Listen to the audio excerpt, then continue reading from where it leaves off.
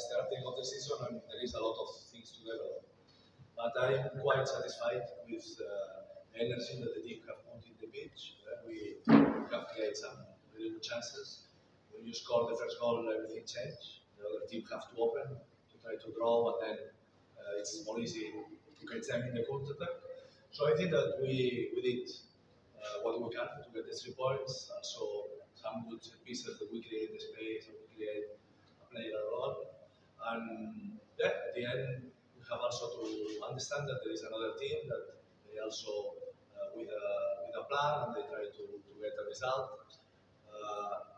In general, satisfied. Also, we have to improvise a defense, because we miss Jordan, we miss Nunga, so we have to prepare a new defense, not the same defense that have been playing the Durand Cup.